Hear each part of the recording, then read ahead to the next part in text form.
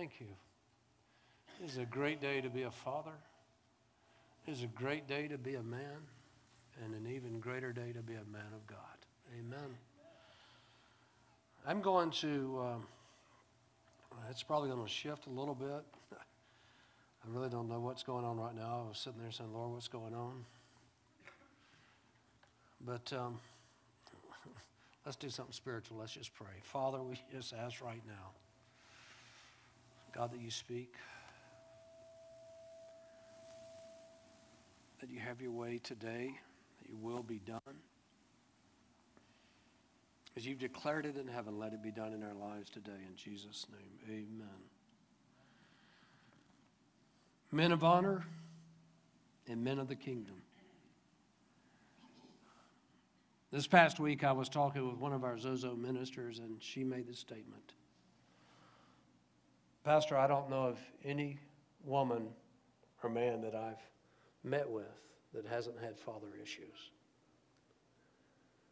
I could say after talking to, and I don't think with any exaggeration, probably almost 2,000 women, 2,000 men in the military. I counseled 6, 7 people a day, and I do counseling in and out all the time. Is that fathers are probably one of the major issues that we face in our society today. The absentee rate of fathers from the home is crazy. Even if you had a good father, there were things in your life that you may have felt at some time that he didn't care or he didn't love.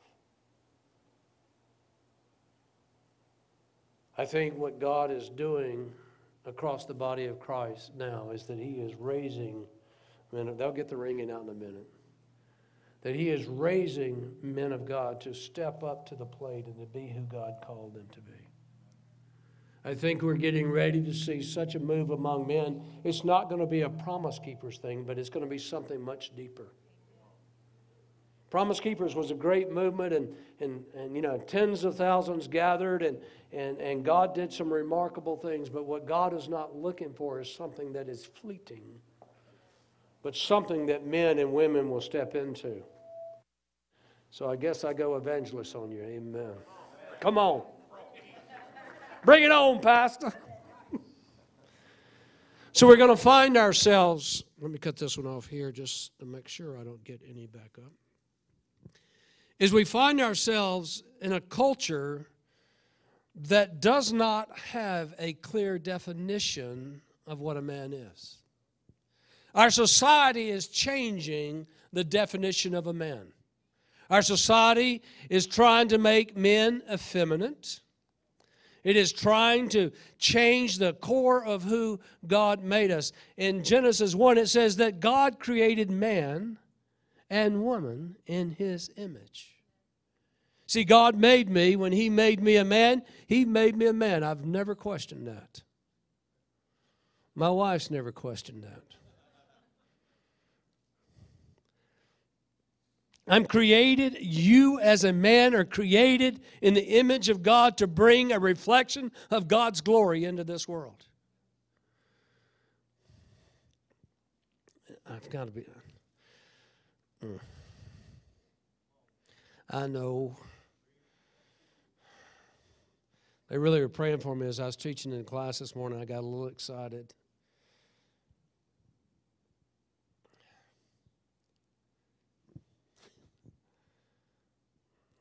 God help me right now. Psychologists, sociologists, theologians all agree that the greatest problem that we're facing today is the lack of a family, the lack of a role of a man and woman.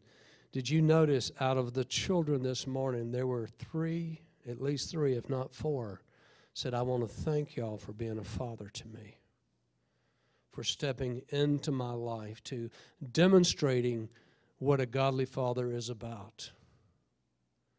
I want to tell you that is such a privilege and such an honor. Chris Valton said that he was 3 years old when his father died in a drowning accident in a boat.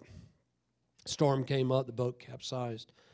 his dad passed, and his mom remarried, and she remarried twice, and she remarried two very abusive men who were alcoholics, and Chris Valton hardly knew a day that he wasn't cussed or hit or beat in some way. But Chris Valton's grandfather, and I guess I need to give you the front of the story, that his grandfather on his father's side, his son got his mother pregnant out of wedlock. They married, and the grandfather said, "I never want to see you again." So the son comes back after a period of time, and he gets on his knees and he said, "Dad, I repent." His dad wasn't a godly man. He said, "Dad, I'm sorry. I repent." And he said, and God reconciled that relationship. When his father died in the boating accident, his grandfather took a special interest in Chris. Now, Chris was mischievous. And I'm going to relate one story because I want to go back what being a man's about. His grandfather wasn't a Christian at this point. Chris was probably about 9 years old, and his grandfather had bought him a hammer, so he hammered every nail he could possibly hammer. And then he decided he wanted to build a go-kart, so he goes to the garage and he starts pulling off wood. And then he takes the wheels off the lawnmower and he nails them into the wood to make a go-kart. Well, his mom gets home and he's so proud of what he did, and she grabs him by the neck and said, "Wait till your grandfather gets here. He's going to kill you." So as soon as the grandfather pulled up, he had come in from work. The mom grabs him by the neck and she says, "Now tell him what you did." And Chris eventually gets around and he says, "I built this." And he said, "Where did you get the wood?" He said, "From the garage." And his grandfather looked at the garage and there was sunlight coming through. He said, "Well, I guess I'm going to have to go get some plywood for that." He said, "Well, where did you get the wheels?" He said, "I took them off your lawnmower." And he said, "Wow, that was pretty ingenious." He says, "Unless you and I get in, we'll go to the hardware store, we'll get some axles and some wheels, and we'll make this the best go-kart you can possibly be." See, his grandfather chose not to stifle the growth and the creativity in his grandson. He goes on later to tell the story that his grandchildren were at the house, and one had hit the door and the garage door is coming down, and he hollers out, and the garage door gets off of track. And he started to raise his voice, and his wife looked over him and he said, "Grandfather." And Chris calmed down and said, "We can fix that." See, our job as men is to mentor younger men and to love children with the love and the heart of the Father. I don't know what kind of father you had, but I want to tell you, he's nothing compared to our Heavenly Father, who is full of love and full of grace and full of mercy. God loves you more than you can comprehend. And so we have to reach that point in our life that we're willing to say, "God, I want to be the man that you called me to be." And I believe that God is calling men to a new standard. I believe that God is saying, rise up and fulfill the calling and the destiny that's on your life. Be who I called you to be. Walk in the fullness of everything that I called you to walk in. That is, if you're married men, you are to love your wife, and you are to love her as Christ loved the church. And how did he love the church? He gave his life for the church.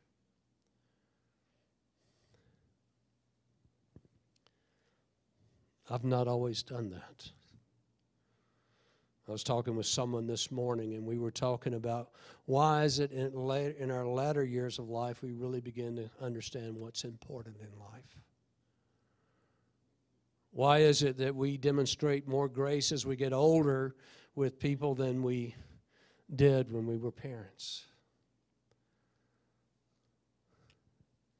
See, as a father, I would do so many things different.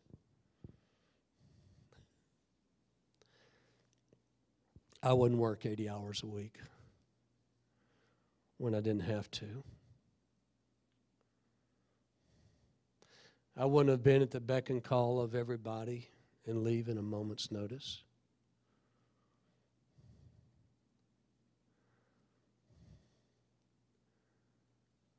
When my daughter said she wanted to move back home a couple of years ago, I was so excited because I said, God, you've given me another chance to love her unconditionally and to speak life into her again and again. Almost every day I'll look at her and I'll say, baby, have I told you? And she just gets a smile on her face. Because I used to tell her, and I really meant it, when she was a little girl, and I said, I love you. You're every daddy's dream of a little girl. There's nothing I would change about you, even if I could. I love you. Finally, she asked me to stop saying that, and then I went through a major crisis in my life, and for a number of years, our relationship was very strained. I couldn't say that, and she believed it, but now when I say that, she'll just grin because she knows that I love her and adore her. So, fathers, I'm challenging you today, whether you're young or whether you're older, speak life into your children. Speak hope into your children. Yes, your job is to correct them, but your job is to love them unconditionally, to speak life and not death into them, to bring them to the fullness of who God created them to be. God has called you and I for such a time like this, and God has given me the privilege of having lots of sons and daughters and grandchildren. I don't have any, for my kids yet, and we want them in God's timing, but we have grandchildren. And I love on those kids. They've got us wrapped around their finger. One of them's Jeremiah and Gracie, and I can go on Carolina, and, I can just go on. My great niece, Augusta Rose. What a great Southern name. See, God has called me to love. And as a father, I'm called to speak forth and to bring those things into the fullness of everything that God has for them.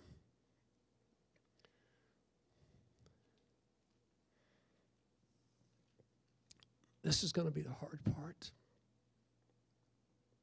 But God said, I want you to talk about your pain. On our bookshelf, I was looking for a particular book in our bedroom. And I pulled down one called Butterfly Kisses. Remember the song? My daughter wrote, probably at 9 or 10 years old. She said, you're the best dad. You're a godly dad. I love you so much. I looked and found one that my son had given me, and he had said the same thing. Then I made some wrong decisions.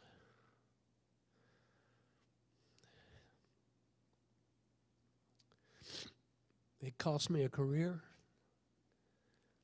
It almost cost me my family. And it cost me the respect and the love of my children and my peers.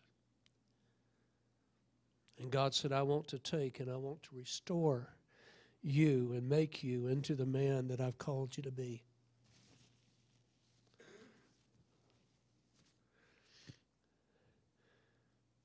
See, we can get so caught up in our identity, in our job, in our position, in our pride, in our arrogance, our sin, and our hurt, and everything else, that we will not let the Holy Spirit of God speak to us. And what God is saying to you men here today, whether you're young or whether you are old, deal with your stuff, because I want to use you to bring life into everyone that you come in contact with. I want to tell you that my relationship is been restored. My marriage is stronger than it's ever been. I am faithful to my wife. I am faithful to my wife. I am faithful to my wife. She said to me 2 years ago, she said that you're finally the man I've always wanted to marry. Now, before I would have gotten pretty upset. But I want to tell you that God has called us to such a time as this, where marriages are ending at unprecedented rates. God is calling men to step up to the plate and be who God called you to be. He is calling you to be a man of character and a man of integrity, and that if you are dealing with things, then get the help. Everybody's got their stuff, but God wants you to get rid of your stuff so you can be who He called you to be. Amen?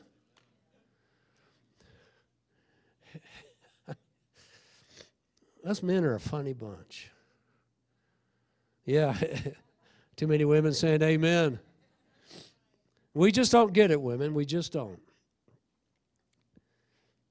But what God is saying today is, I want you, men, to be an example of my love to the world. I've got some black marks here. My wife, I think, said, or somebody said, well, why don't you buy a new yellow shirt? And these are general stripes to me.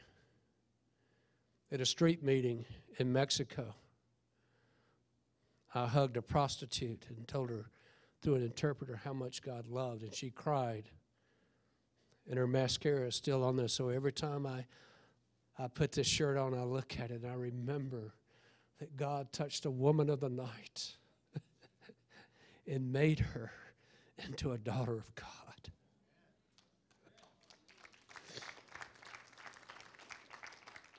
We've got to get rid of our pride. We've got to get rid of this self-sufficiency. God is looking for men who will come to the forefront and say, yes, I was this, but I am no longer that. I am on my way to complete and do everything that God has called me to do.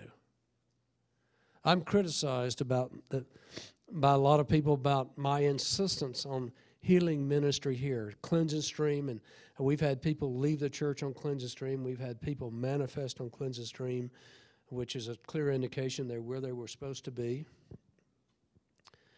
But see, I prayed and I fasted, and I can't tell you how many books I read. I don't know of anybody, I'm sure there was, who prayed or fasted more than I did. But it took somebody from the outside to come in and speak into my life and lead me to a place of freedom.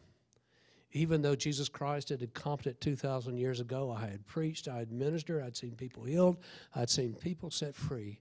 God says, I want you free to do freedom for other people. My life as I knew it came to an end because I had a fellow minister who was very jealous and very angry come against me and spoke some truth but a lot of lies about me. And God said, this is my judgment. This is my judgment. You are not to say a thing. And when you know Papa speaks like that, you're silent. But God said, I'm going to rebuild you, Greg Lewis, into the man that I called you and created you to be. It's time that men step up to who God called them to be. It's time that we love our wives unconditionally, that we love our children unconditionally, that we love others that God brings into our path with a passion. How God loves you, you are to love them.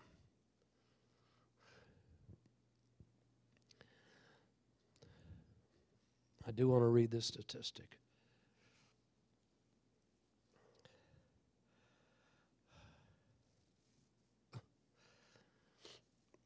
Jonathan and Sarah Edwards, the great revivalist, put a high emphasis on training their children in the things of God. a study was done of two different men. Out of Edwards' descendants, one U.S. vice president, 3 U.S. senators, 3 governors, 3 mayors, 13 college presidents, 30 judges, 65 professors, 80 public office holders, 100 lawyers, and 100 missionaries. Pretty good heritage, right? The same study examined a man known as Jukes, J-U-K-E-S. In 1877, while visiting New York's prison, Richard Dougal found inmates with 42 different last names, all descending from one man called Max. Born around 1720 of Dutch stocks, Max was a hard drinker, idle, irrelevant, and uneducated. This is his descendants. 7 murders, 60 thieves, 50 women of the night, 130 convicts, 310 paupers, who spent a total of 2,300 years in the poorhouse, and 400 physically wrecked by indulgent living. The Duke's descendants cost the state more than $1,250,000 at that time. I don't know what your past is, men, but I want to tell you what your future is. If you allow God to do what He wants to do in your life, if you submit to the Lordship of Jesus Christ, if you begin to break off those things that are generationally, those things that have been passed on, we see a clear thing in Scriptures what happened here, right? And we begin to speak life and we begin to train and teach our children in the things of the Lord, then we will break what has been passed down to us. A lot of what happened to me came down generationally, at least 2 generations. When I broke that off, I learned that I had to break it off, that I could break it off, that I could be healed, that I could be set free. Then it's amazing what God does. Amen? But I don't want you to have to go to the point of failure, to the point of complete brokenness, that you finally listen to what God has to say. And I'm going to close with this. My first closing anyway.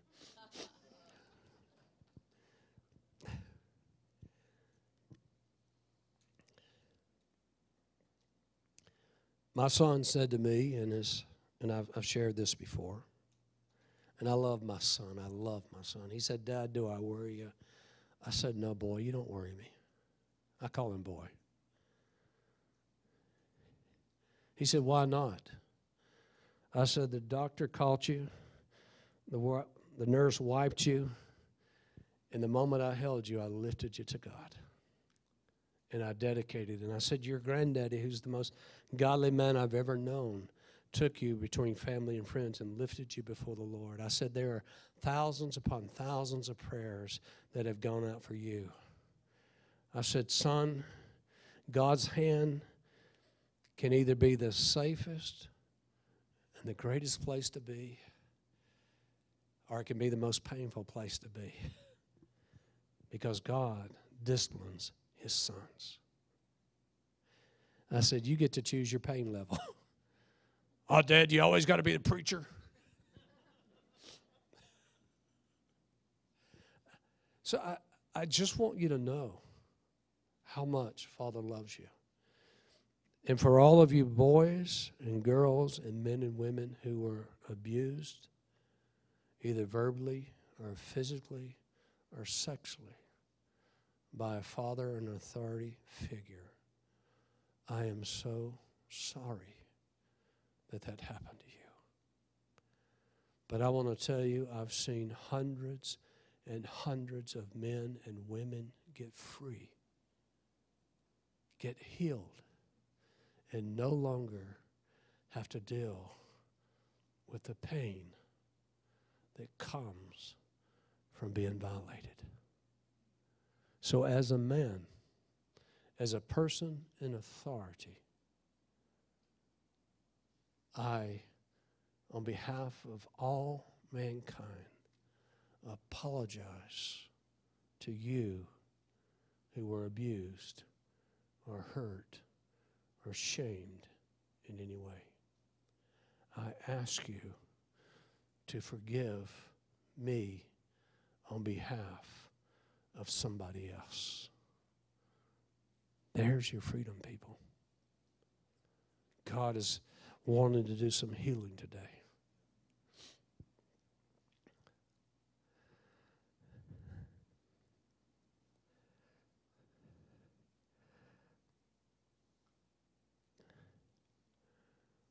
Men, we need to look inward and see what the Holy Spirit of God is saying. And then we need to look upward to Jesus Christ, the author and the finisher of our faith. And then, when it's time, we need to look outward and bring healing to everyone who has been damaged and hurt by life. God has called us, men, to be a father to the fatherless, to love. If you ever watch Noah, he said thank you to all the men at church. If you ever watch me with Noah, he will, if he gets 2 feet with me, I grab him in a headlock.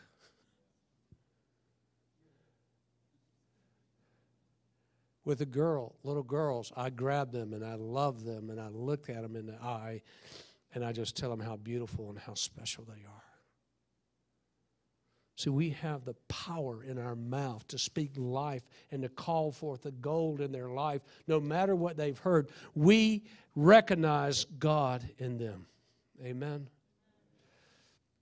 At this time, we're going to play a short video. Is it ready, Owen? And then I'm going to close in a prayer.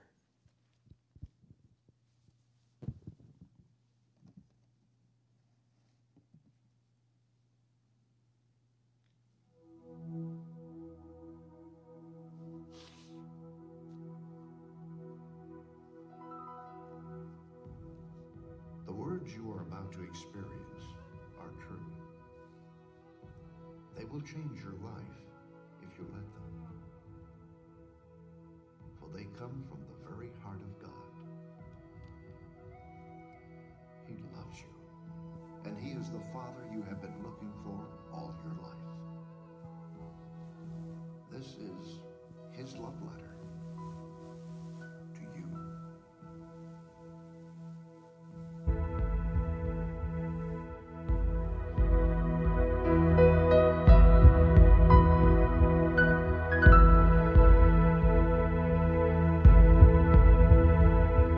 My child, you may not know me,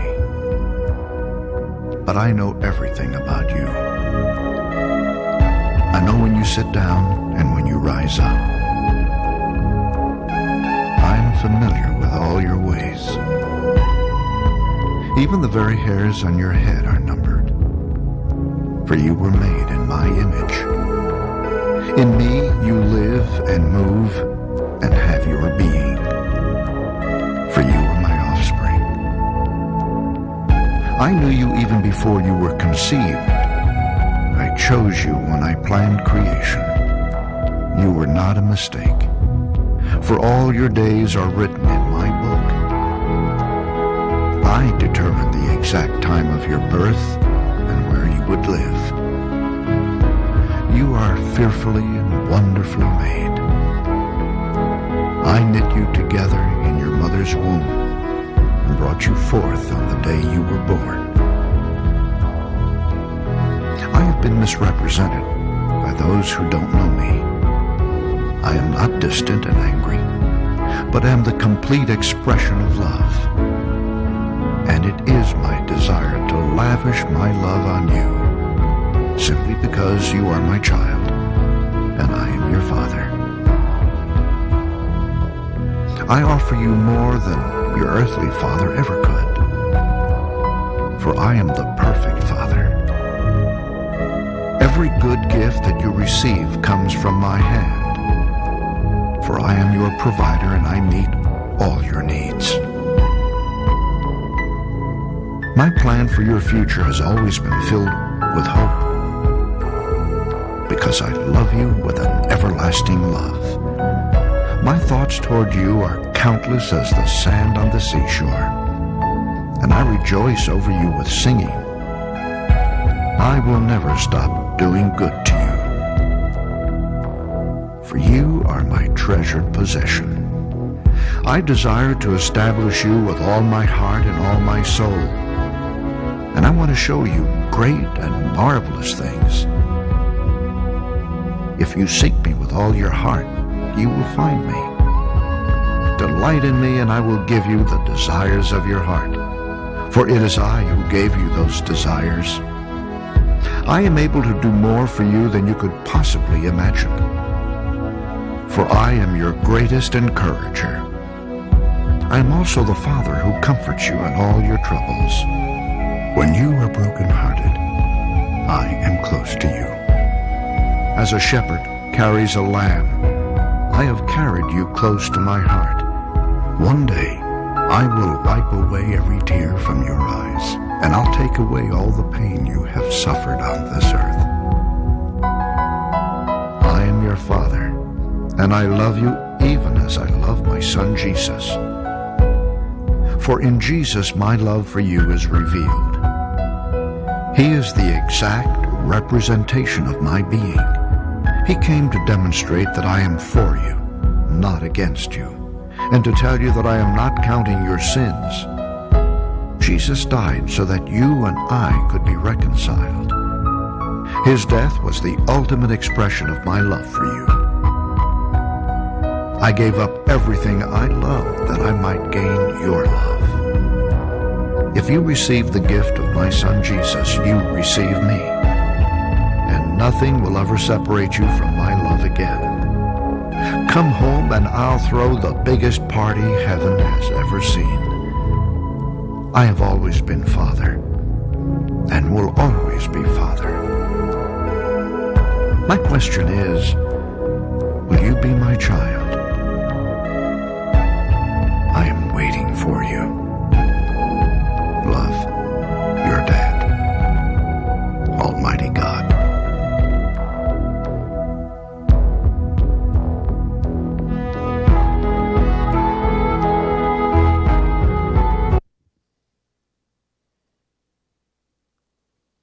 Taken from his very words to you today. I have always been your Father. I challenge you today to let God become the Father you've always longed for, that you've always wanted, if you have not. I joke around partly and say I'm his favorite, and I am, but you are too. That he would move heaven and earth for me. And he asks you and I just simply to come and to acknowledge his love and his grace and his mercy to you. Sometimes we may have to forgive. And I've had a lot of practice at that. And my wife has had even more practice at that. But I wanted to be raw and honest before you today. Because I want to tell you that the life that you have lived and the place that you have failed does not have to define your future. In one book I read, it was a Christian novel that says, how do you take care of the wrongs that you've done in your past? You take and you live your day different to reach out to other people. Yesterday is yesterday. But today God is calling his church, the men and the women of God, to become who he's called you to be. It is a great calling. And I want to tell you, and I've had to experience this again and again, I've never doubted God's love for me again. And we'll have some visitors, so I'm going to say this one more time because it was a significant event. I had a really bad day as a pastor. I don't know what was going on. But I came walking through these double doors, and I get to about where Mike is. And God just literally, it was like a big hot bucket of warm honey love hit me from the top of my head to the soles of my feet. I didn't weep, I wailed. Because I felt the pure love of God. And as I was weeping and as I was crying, I looked up to heaven because we're all religious. Just get over it. I looked up to heaven. I said, God, how can you love me? I have the degrees, I've got the badges. And he said, Greg, I've always loved you. I will always love you. And there's nothing that you can ever do that would make me love you less.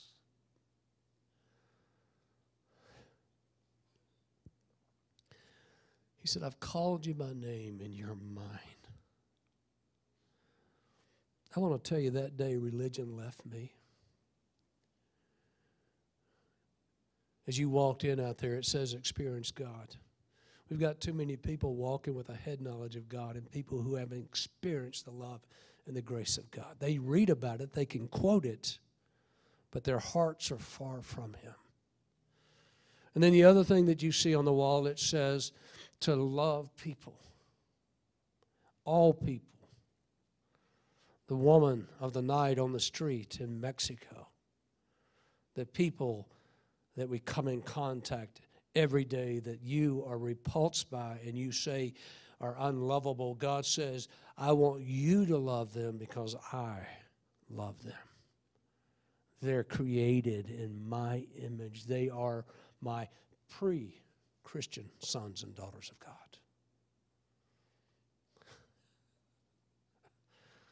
It changes your perspective, people. Everything you have is because of God's grace and God's mercy.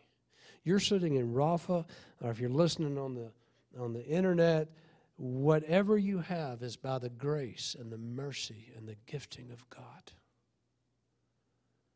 What you have, He has given you, and it makes you no better than the guy on the street, other than you have recognized God, Jesus Christ, as your Lord and Savior. He wants you to reach out and to love other people. So I'm going to ask you to stand.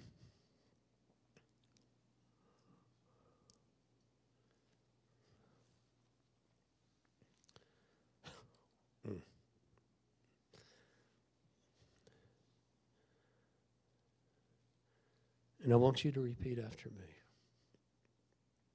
It's between you and God. Heavenly Father, I repent for not believing that you loved me, that you cared for me, and that I blamed you for all the bad stuff that's happened in my life.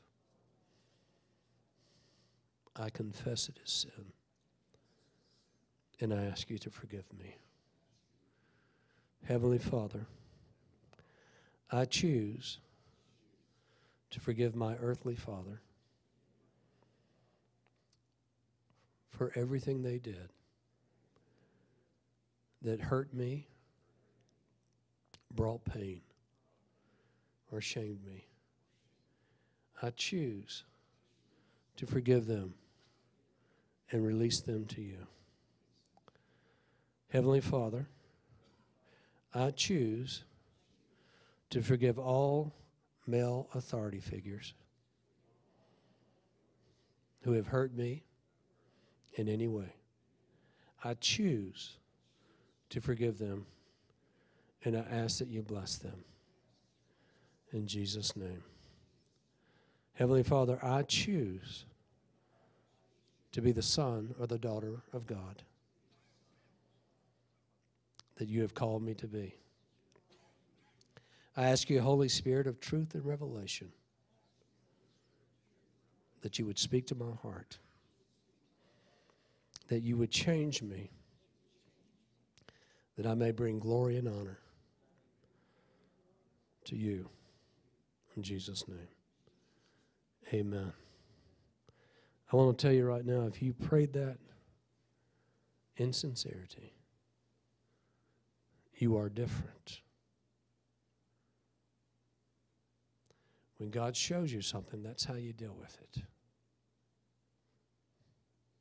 I'm teaching you something. When God shows you something in your life that's not right, where there's anger or lust or anything else, you recognize it for what it is, sin. You confess it as sin. You ask God, you ask Jesus Christ to forgive you, you ask the Holy Spirit to indwell and empower you, and then you move out. And if you fall again, you get up again. And you get up, and you get up, and eventually, one day, it'll no longer be a problem. Eventually, one day, and it can happen immediately. See, I was delivered of alcohol and drugs, never had an issue with that. Never. When I was an alcoholic, I did drugs. God delivered me like that, but there was something else in my life that I had to get deliverance for, because it was something generationally that was passed down to me. So I challenge you, men and women of God, become who God called you to be. You deserve everything that God has for you because God gave everything for you. Amen? With that, I'm going to say, God bless you. I love you. Happy Father's Day to all the fathers. For all the future fathers, happy Father's Day. And if you aren't a father yet, or if you are a father, or you're a grandfather, find some young person and love them into the kingdom. Call out the gold in their life and tell them how special they are in God's eyes. You can make the difference. Amen. God bless you. Have a great week.